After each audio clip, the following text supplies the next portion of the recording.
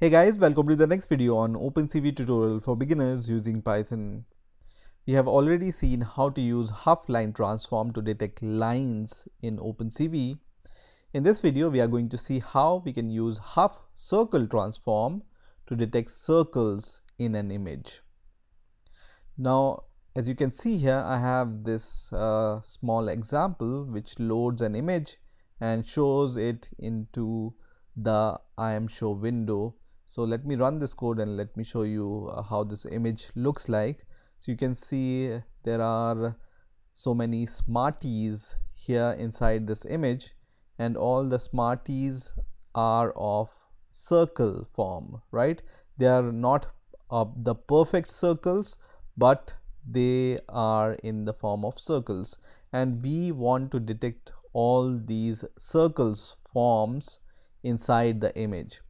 We can use Hough circle transform for that.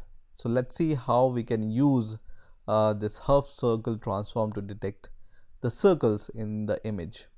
So a circle is represented mathematically by this equation which you see on your screen. So here x center and the y center are the coordinates of the center, and r here is the radius of the circle. So if you know these three parameters, then you can draw a circle. So the coordinates of the circle and the radius of the circle we need to detect. So now let's see how Hough circle method is applied using OpenCV. So you might observe here that I have created a copy of this original image which I have read using this IamRead method. In the next step, I'm going to just convert this image into a grayscale image. So I'm going to just write gray is equal to CV dot CVT color, which is going to take two parameters. First is the source and second is the method. So we are going to convert the color BGR to gray. Now in the next step, because our Hough circle method works better with the blurred images, so we are going to create this blurred image using median blur. So I'm going to just say gray. So we are going to override this gray variable with cv2 dot median blur, which is going to take a few arguments. First is the image itself, so we are going to pass gray here, and the second is the k size or the kernel size. So we are going to initially provide the kernel size of 5 here.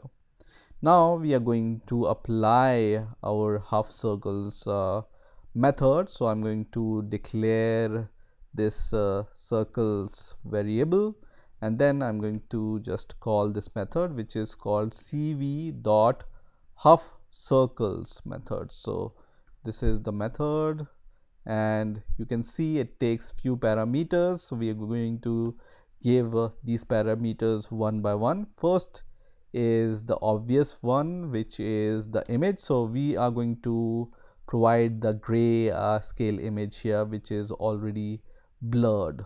So the second parameter here is the method which we want to use. Currently the only implemented method is Hough gradient method. So the choice is very simple here. We are going to just provide this cv dot Hough gradient method. The third parameter here will be dp. dp is the inverse ratio of accumulator resolution to the image resolution. So for example, when dp is equal to 1, the accumulator has the same resolution as the input image, and if the dp is equal to 2, then accumulator has the half as big as width and the height. So we are going to take this dp value as 1. The next parameter here will be min dist. It is the minimum distance between the center of the detected circles. Okay, so here we are going to give initially the value of 20, and later we will adjust this value if the circles are very near to each other. The next parameter which we are going to give here is the value of parameter 1 and parameter 2, or param 1 or param 2. The param 1 is the first method specific parameter. In case of Hough gradient, it is higher threshold of the 2 passed to the Kenny edge detector.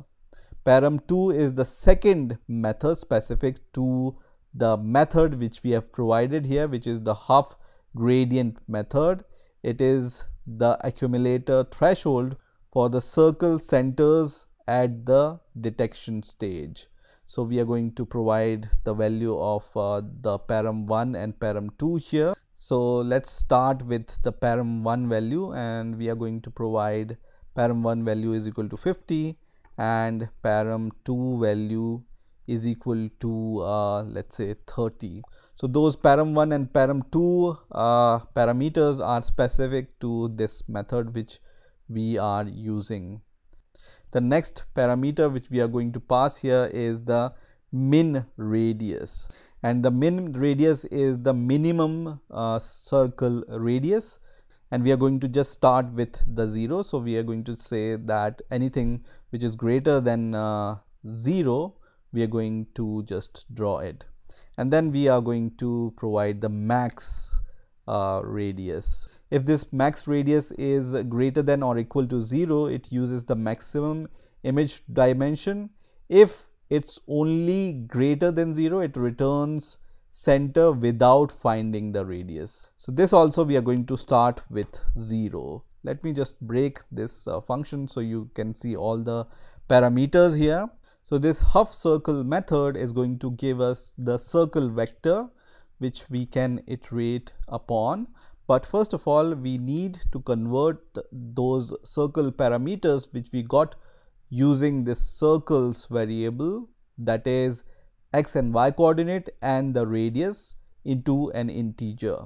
So to do that, we are going to just declare a parameter called detected circles, and then we are going to use numpy to convert them into an integer. So I'm going to just say np dot u int 16, and then in the parenthesis I'm going to just use np dot around, and we are going to pass our circles parameter which we got using the Hough circles method.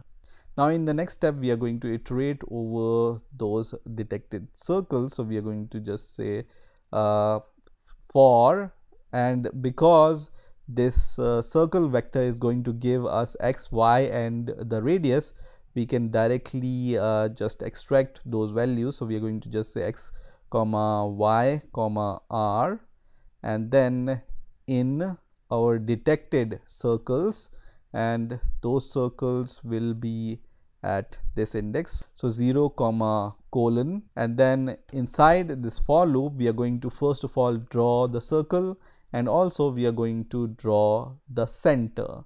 So to draw the circle, we already know that we have this circle method available which takes few parameter. First is the image. So we are going to pass the copy of this image here. So let's pass this copy, which is output. The second argument here will be the center, which are the coordinate of the center, which we already got in the form of x comma y. So we will give them in the form of tuple. The third argument is the radius. So radius is extracted in the r parameter here. So we are going to pass the radius here, and then the next parameter will be the color. So let's start with let's say green color, and then the thickness. So we are going to give the thickness of, let's say, 3 here. Similarly, when we use the same circle method and we want to draw the center, then we know that this is the center. So these are the coordinates of the center, and if the radius is very small, let's say 2, then it's going to just draw a small point, right? So that's why I have given very small value, for example 2 here. So it's going to just draw a very small circle which will look like a dot on the circle. That's why this value is very small, and we are going to just say that this will be also 3, and let's change the color of this dot. Let's say this will be this color. Okay, so we are just drawing those circle on the copy of the image, which is called the output. So let's run this code and let's see what happens when we run this code. And you can see this dot is first of all drawn on each circle which is detected, which is in the form of yellow, and also in the form of green all the circles are drawn. So you can see this circle is drawn, so every circular shape is enclosed by the detected circle. We also strangely detected this circle somehow, because OpenCV think that this is also a circle. I have one more image which is shapes.jpg, so we are going to just see that also. So I'm going to just say shapes.jpg.